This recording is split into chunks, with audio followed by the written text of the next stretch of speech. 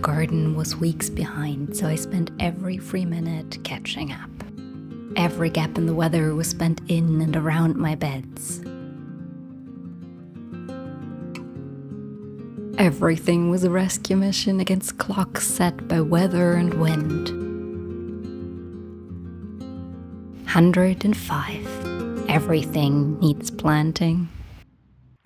June 13, 2024. A lot of beans plants suffered in the strong rains since the hiking trip. I planted the survivors.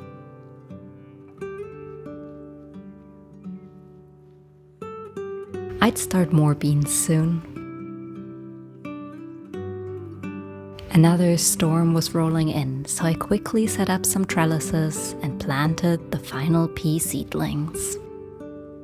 I am still set on not buying a single trellis. These stakes were left behind by former neighbors.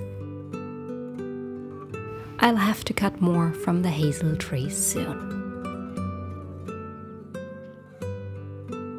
The last pea plants went into the ground around the trellises. Another rescue complete. Time to tackle the greenhouse. A few days earlier, I'd seen that the melons were unhappy in their pots, so I decided to plant them into the ground. Seedling starting season was over, though I will be starting some seeds very soon, and it was time to make room. Let's see how well the cardboard smothered the grass. The grass was dead where cardboard had been, but the ground was compacted and full of grass ready to regrow. And in the greenhouse, I couldn't just get soil from the surrounding path. Half an hour later, the bed was ready though. The melons went in first, as they were the whole reason for this particular mission. I planted horseradish next to them at first, but as that made 0 sense, it wouldn't stay there long. I extended the bed as far as possible into the corner of the greenhouse. I can't move the concrete slats because they hold the greenhouse down in our strong winds. I moved the horseradish I'd rescued from the throw-out cart at the grocery store outside. This grass is dense, but not rhizomatous, so I turned it around in a kind of mini Irish bed. I spread the soil from the melon pots over the newly made beds. There should still be plenty of nutrients in the soil. The tomato seedlings we'd potted up into larger soil blocks still hadn't grown much. They will get a longer chance to grow in here, so I planted a few in the bed. Due to the chaos of vacation and injury, these are unknown varieties. They are likely indeterminate kinds.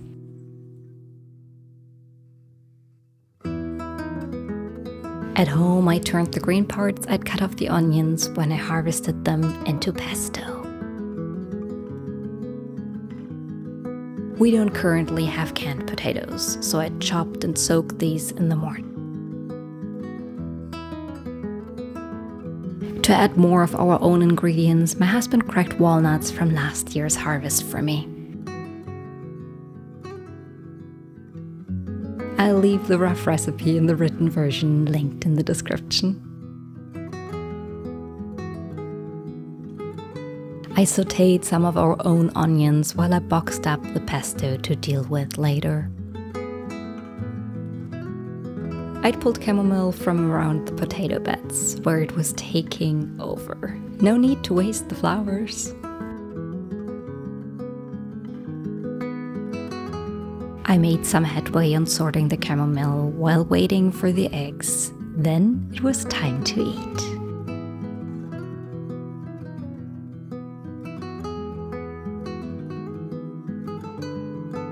The next morning.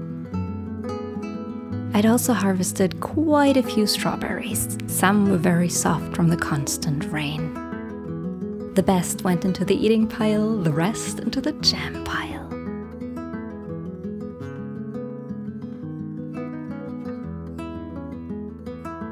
One of my favorite albums had me dancing while chopping strawberries and music. A good day. I wish you could listen to the music with me, though I'm pretty sure many of you would not enjoy my taste. The pile of greens was large enough to make a batch of strawberry vinegar from scratch.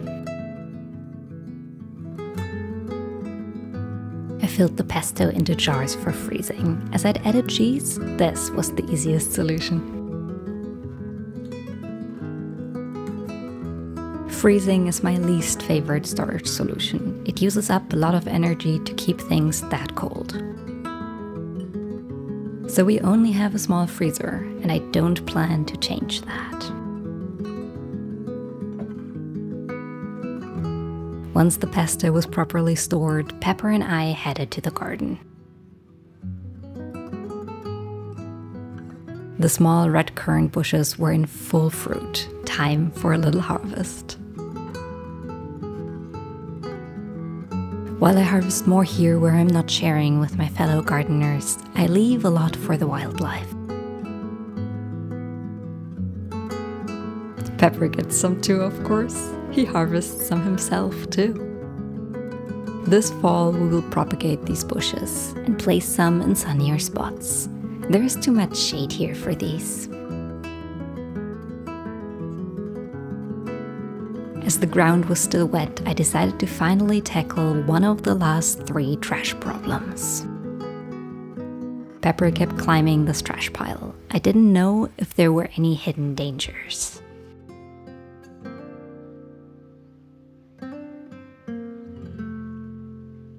Instead of dangers, I found blocks. I had planned to scavenge the abandoned gardens for these soon.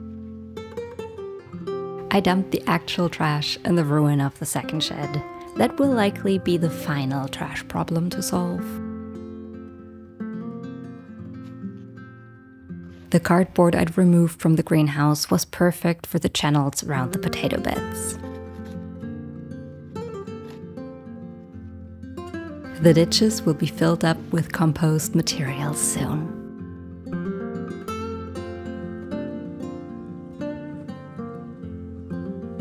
I'd placed salsify at the end of the first potato bed, the start of the winter garden. These are very early potatoes. When they come out, this will be the winter bed. I weeded as I went. The cardboard and mulch should help. When the rain started outside, we fled to the greenhouse to take care of the second side's bed.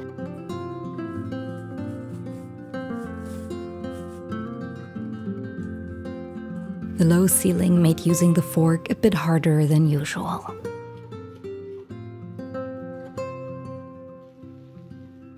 A fellow gardener had planted the tall grass for his rabbit hay production a few years earlier.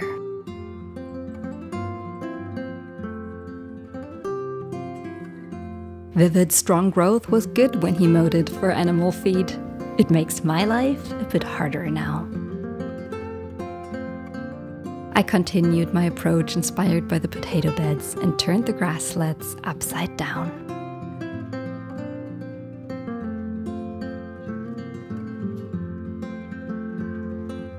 Pardon the reflection, Pepper was just too cute not to share.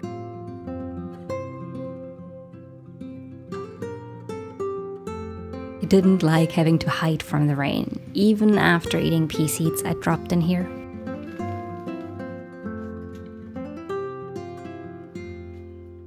While I continued ripping the tall grass out of the bed, he sat in the drizzle outside. This dog is so weird with water. I broke the top layer up a bit to help out the plants I'd place here.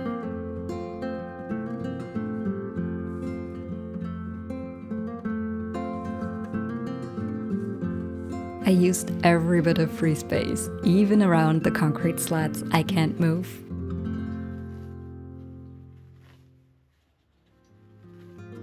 3 tomato plants had been ignored in a pot for too long, so I tickled them to separate the root. These are balcony tomatoes, so they won't get big. I have the same variety in a bed outside as well.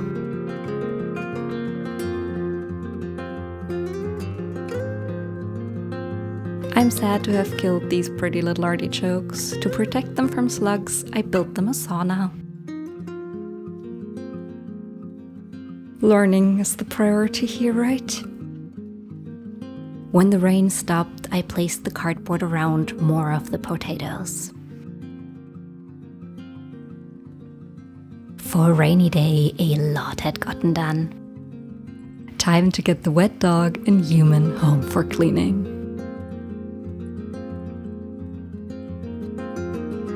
Hold on, a quick look at bed 6 and 7 where we placed the cardboard earlier.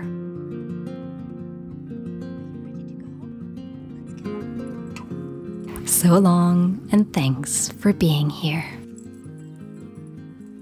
If you want to support the channel, go to rootsandcalluses.com/support.